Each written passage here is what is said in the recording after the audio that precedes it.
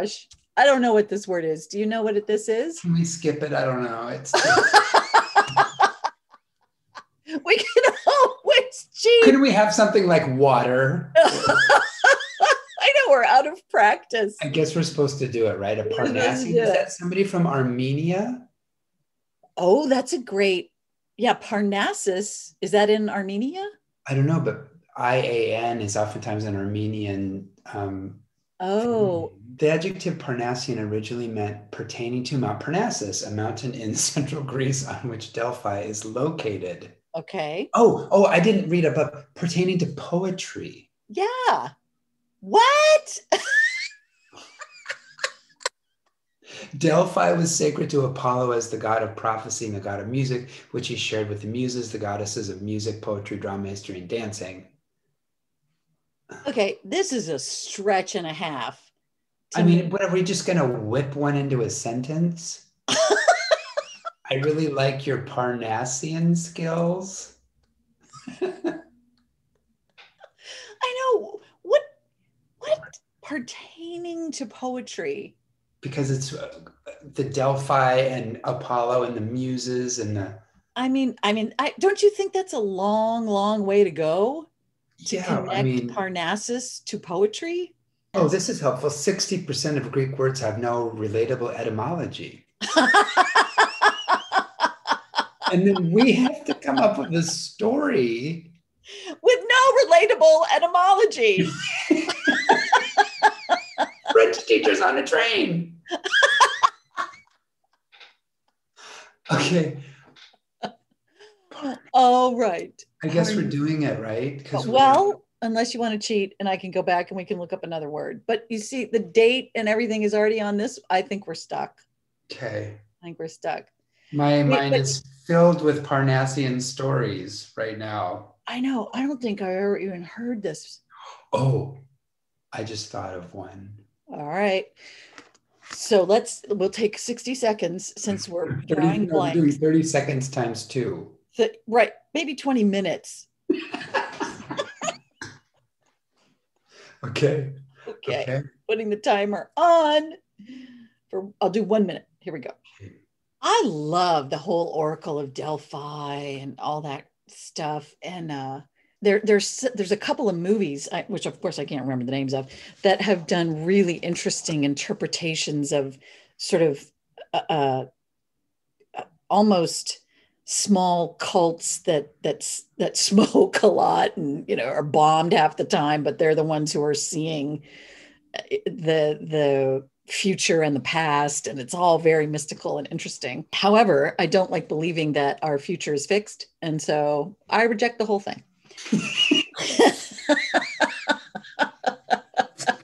We're now done. Right, done with Parnassian. Okay. Did you see the movie A Mighty Wind?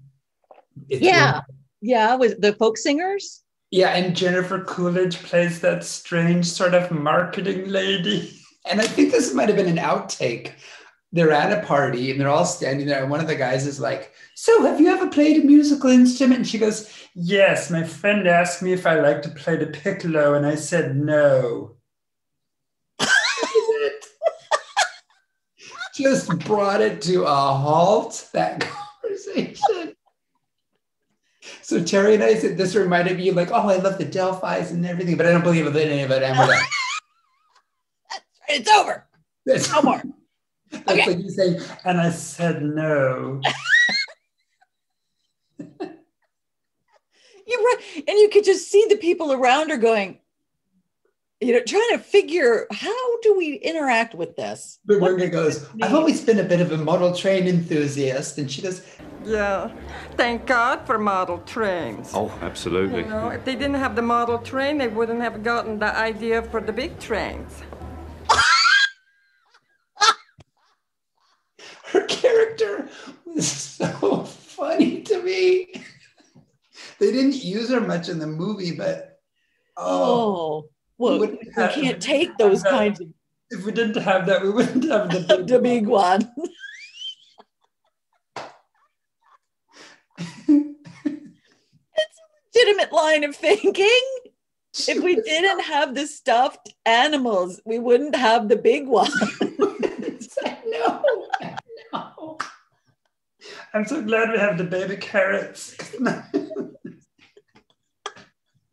Many years ago, back in the 1990s, when I was working in a corporation that was really good about sending us to trainings and conferences and different things, I got to go to this sort of legendary compound, gorgeous old hotel in New Hampshire somewhere. And I think it was used as the sort of inspiration for The Shining. I know. Not the one in Colorado. It was in New Hampshire. Well, this hotel was in New Hampshire. Right. And it was a big, old, fabulous, pile of bricks kind of thing with porches why? Because I think originally in the winters, they couldn't use it. It was more a summer resort. And so they had caretakers and stuff like that would come in the summer. And The Shining was written by Stephen King, wasn't it? And he lived in Maine. So, gotcha. So anyway, okay, this has actually nothing to do with the Parnassus story I'm getting to. This is the hotel. And it was in the summer, so it was beautiful. And it's this sort of Victorian hotel. And it turns out not terribly renovated. You could hear all the clanking of the pipes and the walls. And, it's like, oh yeah, this is charming. Yeah. Like, can't sleep for the week I'm there. But so all the people that were there, it was a systems thinking conference, I believe. And so it was Peter Senge who wrote The Fifth Discipline. Yeah. And I think Daniel Kim, who had started the Systems Thinker newsletter and sort of intelligence network. And all just Margaret Wheatley and these all these fancy people. Leader people. Yes, leader people. So leading thinkers, new ways to approach the world. And they had this poet named David Whyte, Whyte. And he had written a book. Was there? He's hot. My love, this is exactly where I'm headed. Oh. No, not like it's you're foreshadowing. You are foreshadowing. So remember, this is the 90s. So all of us are a lot younger at that time. Right. Not just a few of us. Not just a few of us, but every one of us. Yes. I've never seen him before. I have not read I know nothing about him. Didn't know he had that accent. I did not know. He had that accent. We were so in trouble. So he comes out, with his dark hair, and he starts speaking in this Welsh, it's like, is that Richard Burton's little brother? Bobby and Dickie Burton. His little brother. Bobby Burton. I know.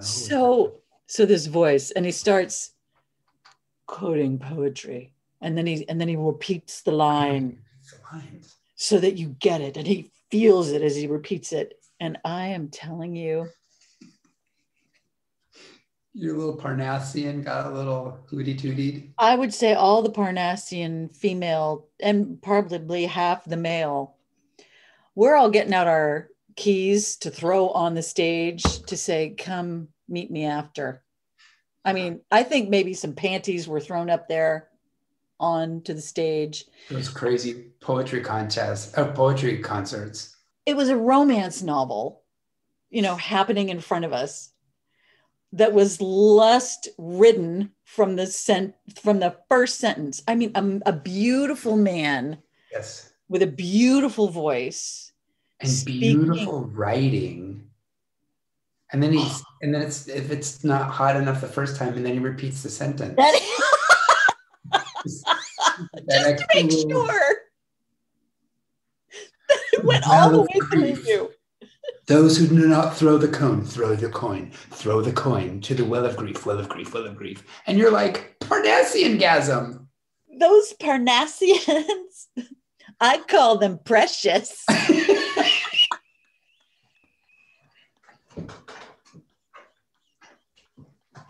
I forgot. That was good. That was good. And it was in that hotel. Oh, so I remember that very happily. That's better. That's because the word seems so cultivated. Yes, And distant. It matches your story. Well, so he remains in my mind one of those kind of matinee idol, larger than life, emotionally resonating humans, that can just create a mood with language and intensity of feeling and the beauty that he is in his voice. I mean, just talk about, being a vehicle for art and expressiveness and just so beautifully done. And then he created a whole movement of a bunch of straight white men in Dockers and bad shirts who thought they could write poetry and then just repeat the lines like he did. Oh, really? Oh, I don't know if it was a movement. It's just I'd go to a reading and there'd be a guy and he'd say, I was walking down the street, walking down the street, walking down the street, walking down the street. And it's like, let me guess, you like David White. You're not. Let's get it over with. Catching him. Yeah. David White, what did you start? Yeah. I got just a quick one to tell you that there was another conference I went to, and it was more formal. There was a stage, and we were in the one at the hotel was very much sort of casual tables, and we were close enough to throw your panties. You had room to get them off, and not that I know from personal experience. Oh, Lordy.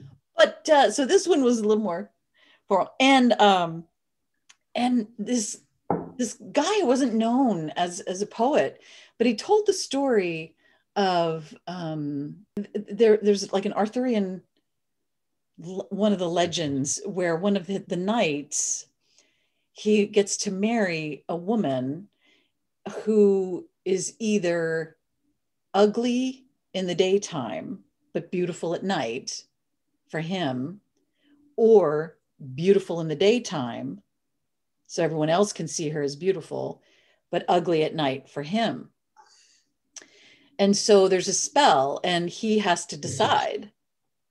So it's horrible, right? It's horrible. Is it like, do I want to be seen with somebody like that, or do I want the exactly which side of your ego do you want stroked? Thank you, darling. So this story, but what's kind of cool is the knight goes, what do you want? Meaning her. Yes. Thank you. Thus breaking the spell. Did she say she wants to live in a hut in the woods by herself? These deer and hydrangeas. I don't know why I said that. That's good. He supposedly gets his reward, as does she, that she stays young and beautiful all the time. But because he loved her, or was honorable enough to say, I can't make this decision for you. Yeah. He was honored for that. So so young, beautiful. It's Parnassian justice. And this, dweeby MIT intellectual told this story, and it was beautiful. It really hit the audience in a lovely, lovely way. A few months later, I see him somewhere else, and he's gonna tell the story again. And he starts taking off his suit, and underneath it, he's got like lederhosen. He's got a costume on to tell the story. And all of us are like, oh God. What does that have to, what does Hidden Lederhosen have to do with the story? I think he was trying to be a storyteller, or maybe it was a Swiss story, or I don't know what but he so overproduced it. Nobody, he did, because I think he thought he was going to bring the house down. Oh, because he did that one time. He did it one time, but it was the genuineness with which he told the story. And so then he puts on this whole big thing and he's like, I'm going to wow you. And all of us are like. And by the way, wearing lederhosen under my suit. It was the weirdest. And so no panties were thrown. Yeah. Yeah, they stayed home. So there's this, I'm just fascinated by what is that? What is the energy between the audience and the performer, where if it's too studied or it's too prepared or it's too fake or it's I'm walking down the street, I'm walking down the street, I'm walking down the street, it doesn't connect. Right.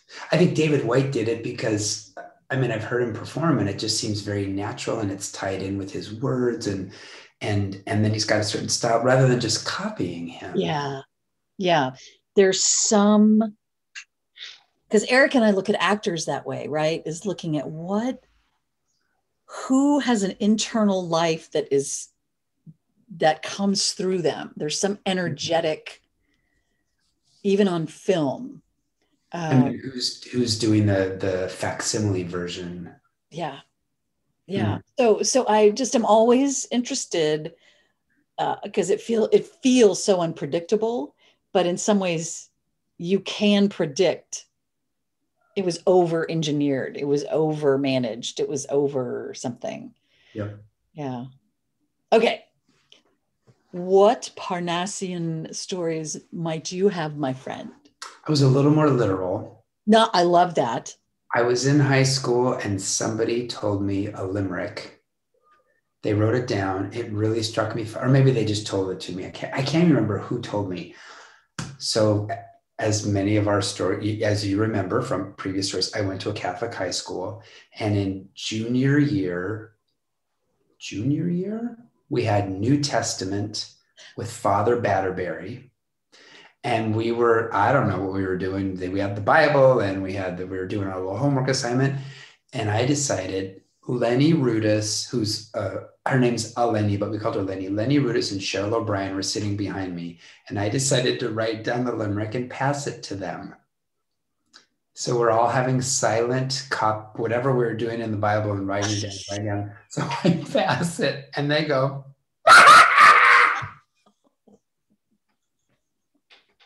Father Batterberry gets up out of his chair. Oh, that's the first. Comes walking down the aisle, and I'm just like, sweaty. And he yanks the piece of paper out of their hands. And he turns and he's walking back to his desk, and he's walking back and he's going. He's laughing. He laughed and he didn't say anything else. And they didn't get in trouble. Nothing happened.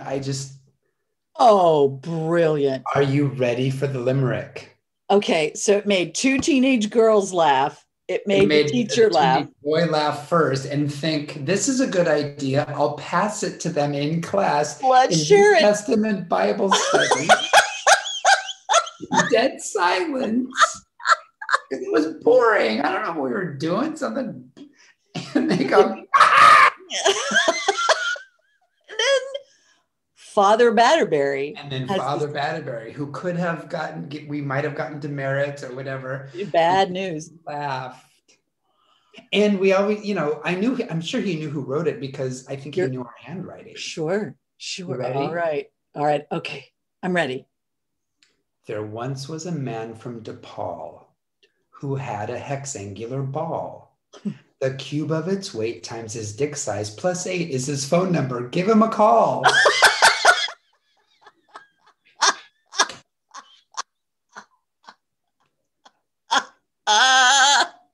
So stupid. Like, the cube of its weight times his dick size plus 8. His phone number. That's what made him laugh. And Father Van just decided to roll with it. I will never forget that limerick, but just that moment of like, I don't know why I expected them to have more control of their lives. No, well, that's how stupid we are when we're teenagers. We don't But how stupid. I mean, I knew even in that moment it was a hit. Why did I think I could write it down in passing silently? Well, I love that Father Battenberry was so cool. I know. Like, no, wait a minute. This is actually a funny poem. I'm letting it ride. I was a senior class vice president the next year, and he was the student leadership advisor. So we worked a lot together. And then I brought it up because I was so shy around him for like a year because of it. Right. He goes, "You don't need to say anymore." It was pretty damn funny. Like, let's just be done with it. Because we have a piece of cord around that. Let's not discuss it anymore. I was just sitting there sweating. And throughout, we had like 20 more minutes of class. And every so often he'd give a little chuckle, whatever he was doing up at the Give him a call. Call. Well, like, okay, that sounds like a great idea. Hey, guy from DePaul. I heard he had a weird testicle.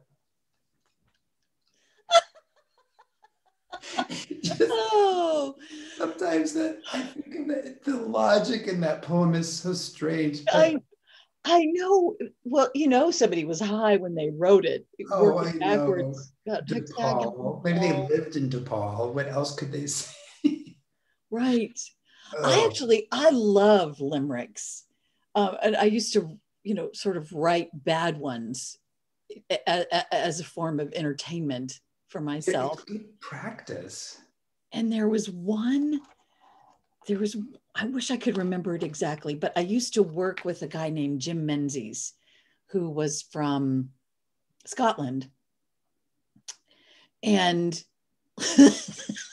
I found one. There once was a man named Menzies. You wrote it? No. I found it. I found it. And so it's like you. Why did I bring this to his attention? No. But it was something like there once was a man named Menzies who one day lost his contact lenses. Okay. He went searching, and ended up between the legs of Leslie's or something horrific. But something you wouldn't necessarily these days share with a colleague. Absolutely. or a priest in your high school. And so I just remember, like, I said it at a staff meeting or something, thinking, isn't this hilarious? And everyone was like, bad. Oh God. Just like the guy with the lederhosen. Just like the guy with the lederhosen. And I realized I'd embarrassed him, because I thought it was funny. Because to me, the Scotsmen I know, the Scots people, the Scots are hilarious. Yeah. Every one of them just cracks me up. So I thought he would think it was, hilarious. Well, there's all hours. I don't always have good boundaries. Well, and there's one, there was a young woman named Rhonda, and like she was in love with her Honda, the blah, blah, blah, blah, blah, blah, blah, blah, things she wasn't so fonda. I like that kind of, where it's a little wordplay on the end. So is there something about being Irish Catholic that limericks that are really dirty? Maybe fake Catholic, but maybe. Well, yeah, no, I mean, you went to school, you were in the. That one, no, I heard from, it could have been. I don't, I just. That joke, I know I'm repeating it, but it makes me laugh so hard. There once was a man from DePaul who had a hexangular ball. The cube of it's weight times his dick size plus 8 is his phone number. Give him a call.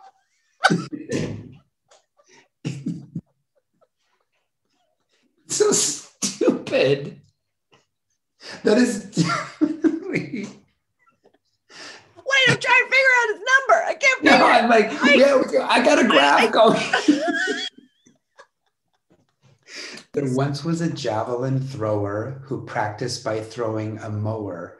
He tripped on a stump, his head hit a bump, and he wasn't a thrower no mower. Oh my God, that is adorable. It's cute, isn't it?